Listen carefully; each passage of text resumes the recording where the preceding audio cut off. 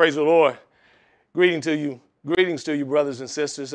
Delighted that you took the opportunity to tune in, to share with us as we partner with KBN to ensure that the Word of God, the truth, the power of God is expressed in our generation. It is our desire to reach out to those who are without church homes, those who have not established a solid fundamental relationship with the Father, and to edify those who are already in the body of Christ, just keeping one another encouraged and as iron sharpens iron, just working together for the good and the promotion of the kingdom of God and his authority in the earth. My name is Walter Turner. I'm pastor of Grace Congregational Church, and we bring you these programs simply out of love. We bring you these programs because God has assigned us to share this good news. It is so wonderful the things that the Lord does in us, and I tell you, when we get excited and we have good news, we ought to try to spread it. We ought to try to make sure that everyone we come in contact with has the opportunity to experience the good things that we know that the Lord does in the lives of those who trust him, who lean on him, who turn to his word, and most of all, who believe it and govern their lives accordingly. And so I'm privileged to be here and to share with you for these few moments thoughts and things that God has impressed upon our hearts to just try to enlighten, empower, edify, strengthen, and win those who are looking for shelter, win those who are looking for refuge. And so we're delighted to be here and to be able to do this. This is an extension of the ministry of Grace Congregational Church, and know this, I'm not here alone. Many times you will just see me, but there are people who are praying.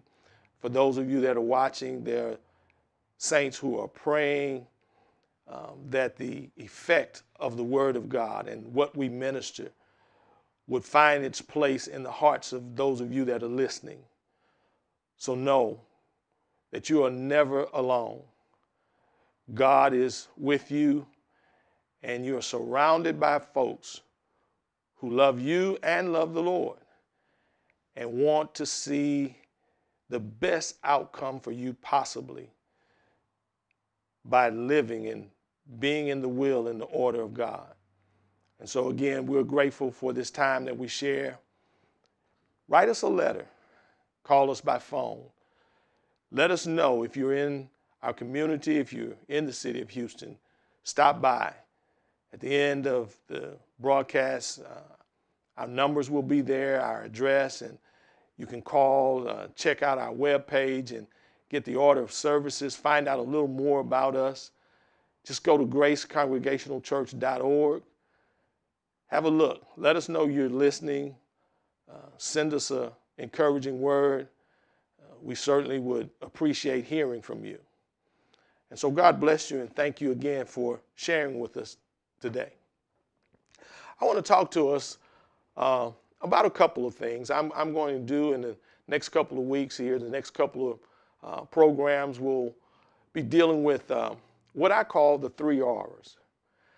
Now, those of you that don't mind dating yourselves, you might remember when we were in school, they talked about the 3 R's: reading, writing, and arithmetic. Not arithmetic, arithmetic.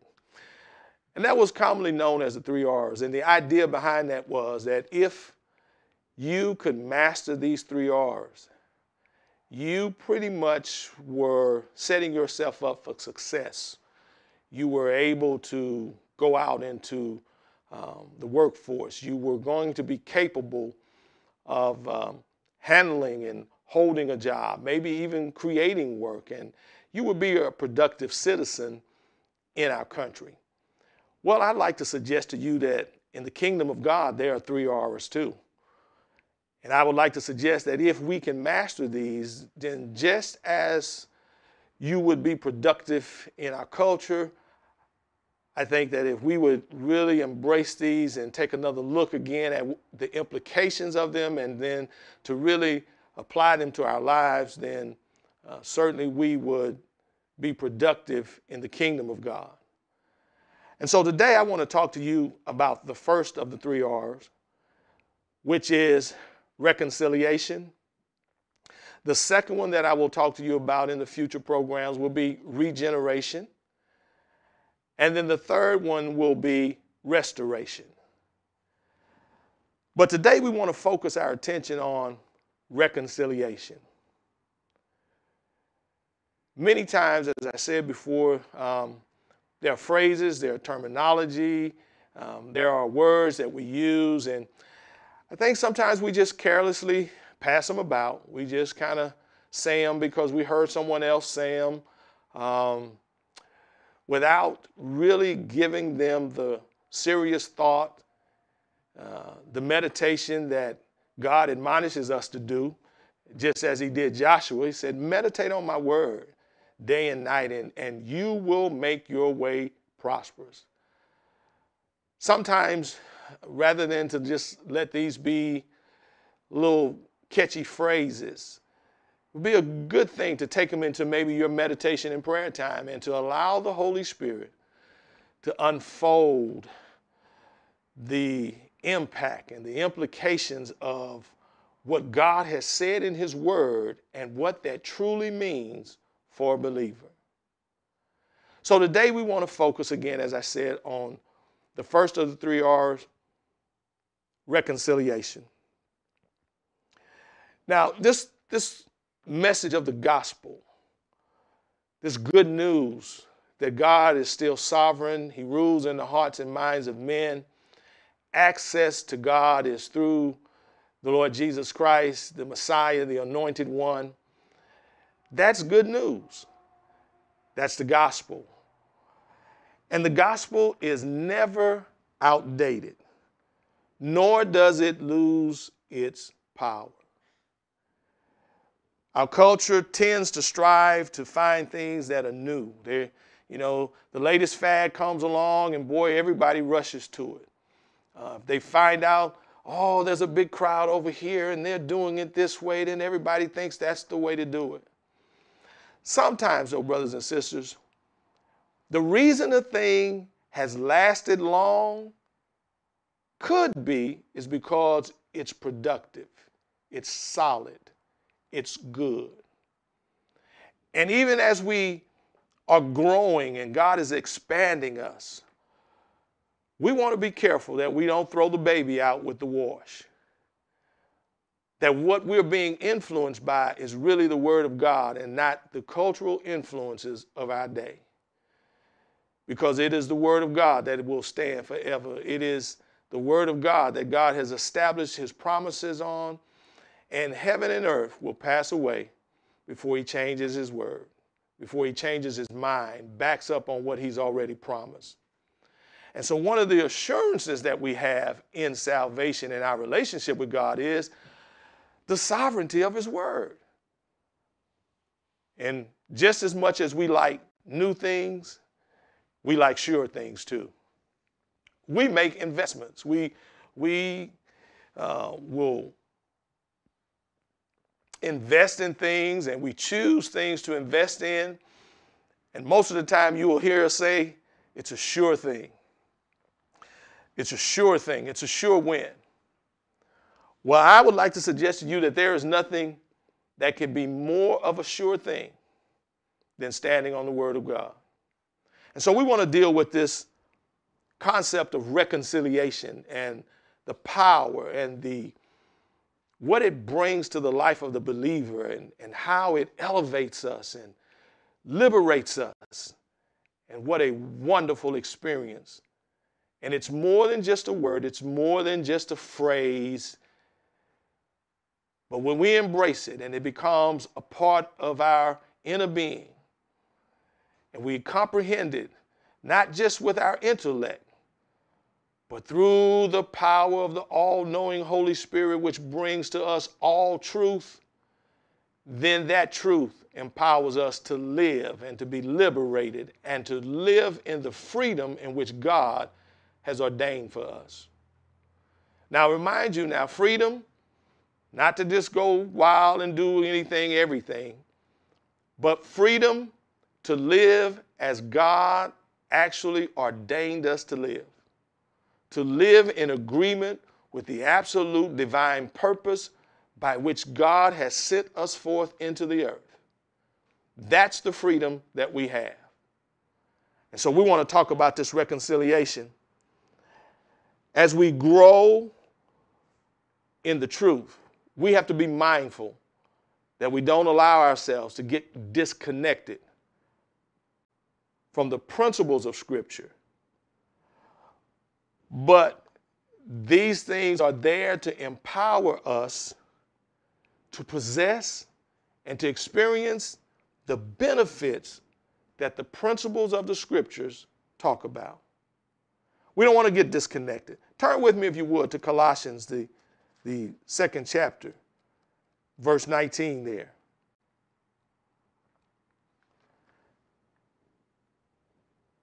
And so Paul is writing and he talks to him. He says, listen, let's go back to verse 18 for just a moment. He says, let no man beguile you of your reward in a voluntary humility and worship of angels, intruding into those things which he hath not seen, vainly puffed up by a fleshly mind. 19 is where we want to come in. He says, and as a result, you're not holding, or this person is not holding the head, holding to the head from which all the body, all the joints, all the band have its nourishments and is ministered to, and they are knitted together and they increase with increase from God. So we want to be careful and make sure that we're embracing biblical principles, endeavoring to walk according to the word and the principles that's laid forth for us in scriptures. We do not search the scriptures just for head knowledge, but it is designed to strengthen our personal, intimate relationship with the Holy One, with our Father, Abba. The gospel, the good news, is relative and will always be relative until Jesus returns. You know, there are folks that say, well, that Bible, that's kind of antiquated. It's outdated. It was written hundreds of years ago. But the interesting thing about the scriptures is, all of that being true, that it's written hundreds of years ago, it's amazing how relative it is after all of this time. Just a little quick fact, the Bible is such a bestseller. It's so popular that many of those that record the sale of books do not even include it in its annual sales, simply because it would always be a bestseller. I think that's something we can trust in. I think that's something we can almost say is a pretty sure thing, as we say. So let's move on.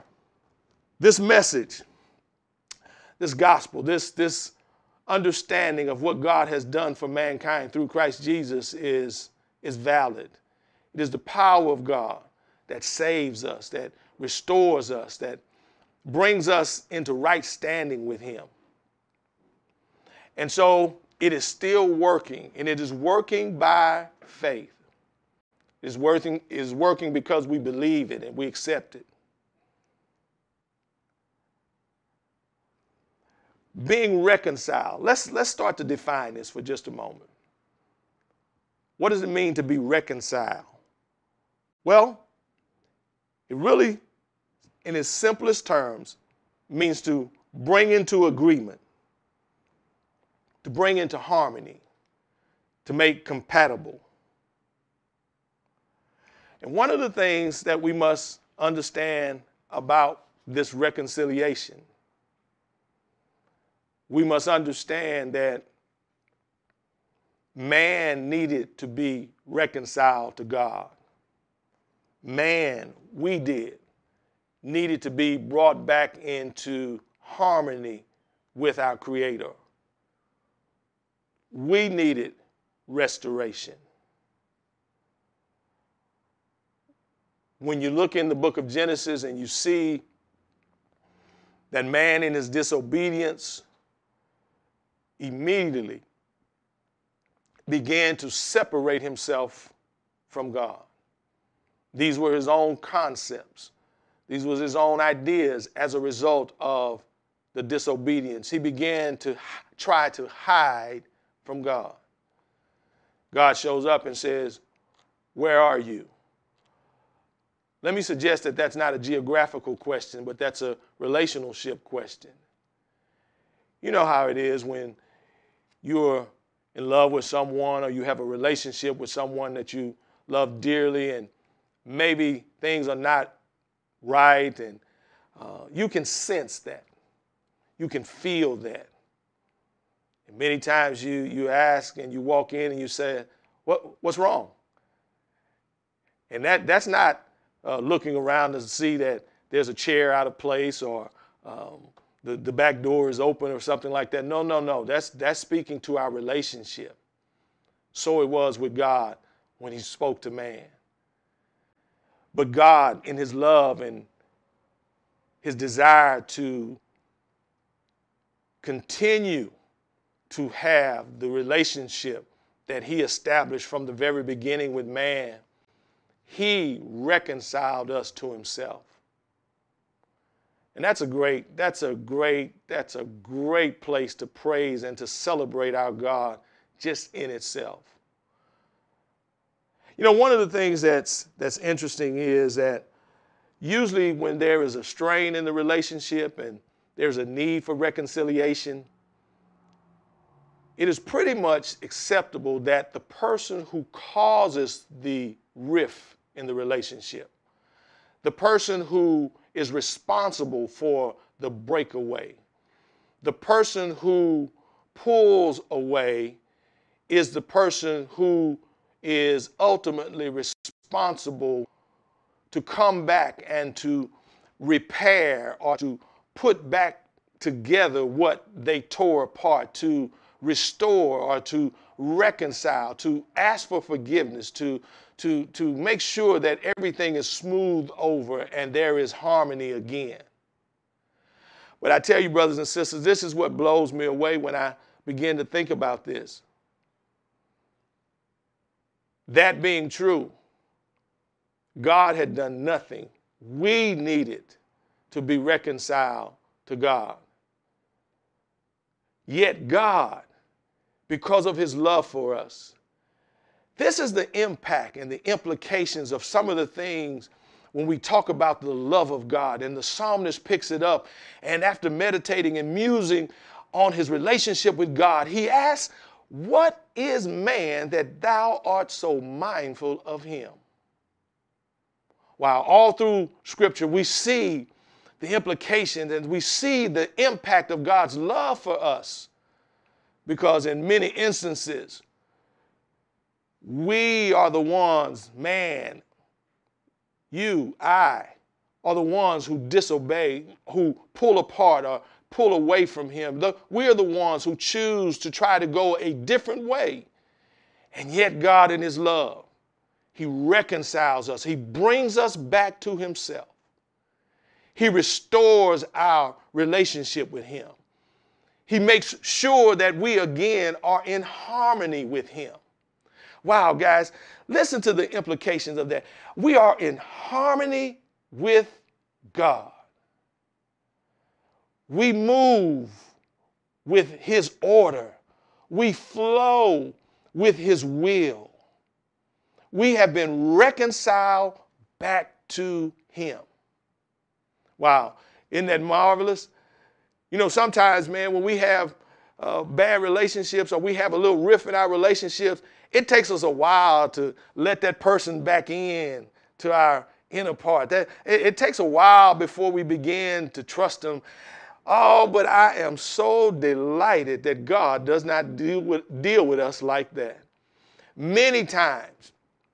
The instant we accept his word and the promise of reconciliation through Jesus Christ, by faith, it is activated in us. And he brings us back to himself. And he holds nothing against us. Man, he doesn't even remember some of the things that we have done. He doesn't keep showing us the instant replay. He doesn't hold it over our head as leverage to cause us to obey or to want to stay with him. You know, I wouldn't want to be in a relationship where a person, in order to get me to be there with them or to share with them, was always manipulating me by reminding me of how much I was indebted to them because of my wrong actions. Boy, that's some kind of relationship, isn't it? Don't think we would like that. But I tell you, God, the Bible says that he doesn't even remember that the blood of the Lamb and the power of his love toward us, when we accept this reconciliation and understanding that it blots out all of our transgressions, it cleanses our slate, and we are able to stand as brand new in his presence. And isn't it wonderful that he brings us right back to himself? Oh, how he loves us. Oh, how he loves you and me. And it's only a trick of the devil, the enemy, our adversary, who always tries to remind us and tell us that we're not worthy or somehow there's a blight. God loves us so much that he reconciles us to himself. And the power of this reconciliation, it lifts us and it causes us to stand. And it causes us to be cleansed and purified on a daily basis. And brothers and sisters, I know many of you will say, well, yeah, I had these problems. But listen, if you really love God, you know before anybody that there need to be some corrections made. And when you love God, you will be willing to allow the Word of God and the Spirit of God to make those kinds of corrections. So that's why he says, the writer says, that there is no condemnation to those that are in Christ. We don't have to walk around guilty or with our head hung down. The power of this reconciliation, this first aura, God bringing us back to himself. Man, if you walk in that, man, I understand why Paul said, what can separate me from the love of God? I don't know if we're comprehending the depth of that. Oh, the breadth, the width, the height of that love, because it is that kind of love that empowers us, as I said from the beginning, to live as God has ordained for us to live in the freedom as the sons and daughters of the Most High God. Man, if we will just obey his word, if we'll look in there and really believe that, then it'll start to have the impact on our lives that God's word can do.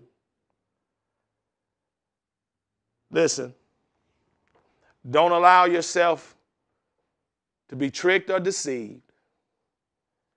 If you've been reconciled to God, then as Romans 5, verses 1 through 10, take the time to read that. It talks about how we have peace with God. These are the kinds of things, brothers and sisters, in this time, in this era, this generation, we must fill our minds. We must fill our spirits. We must meditate on the word. We must, again, look at scriptures and allow the Spirit of God to bring to us the depth and the reality of those things that we read about. These principles in scriptures were left for our learning, for our application, for our benefit. And so, reconcile. I am no longer a foreigner. I am not a stranger to my Creator. I am not a stranger to my Father. He knows me intimately. And he has restored my relationship with him. He has brought me back. I'm in the right place at the right time, doing the right thing because of the power of this reconciliation. And each day, I get up and I remind myself that God is with me. Listen, brothers and sisters, in the Genesis, when the Bible says that God walked with Adam in the cool of the day, that is the same experience that God is willing to afford us, those of us who have been reconciled, brought back to him, to have even in this generation. God does not change. He is the same yesterday, today, and forever. He has some established principles that will last throughout eternity. And so, brothers and sisters, I know there's a lot of things that are pulling at our attention, trying to draw us away and filling our minds and just occupying our time and our space. Be careful. I'm not saying not to enjoy yourself. It's nice to go to a ball game, nice to have a little recreation. All of that is good and well. But please, please make sure that you don't get out of balance, that those things don't take precedence over the Word of God and the quality time that you spend with the Creator. Again, reconciliation. Think about it. To be brought into harmony with the Creator. It's happened. If you've accepted Jesus Christ, your faith, let your faith work for the spiritual principles that the Word of God puts forth. Give us a call. Come by and share with us. Our information will be on the screen. We'd love to see you to share in one of our times of praise and worship, our time of study. The things that God gives us is for the people of God. And there are people of God throughout this land. You are one of them. Why don't you come, call us, come on and be a part. We'd love to hear your voice as we're lifting up praise unto our God.